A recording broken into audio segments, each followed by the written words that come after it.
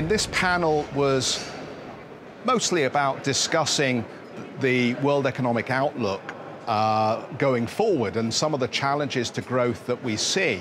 And I think what we heard was a very sobering analysis of some of the real problems, whether it's about a deal on Brexit that's causing nervousness, whether it's about a deal between China and the United States, which is undermining confidence around trade, or whether indeed it's just about addressing some of the longer-term challenges around inequality, around gender equality, and around how we manage through education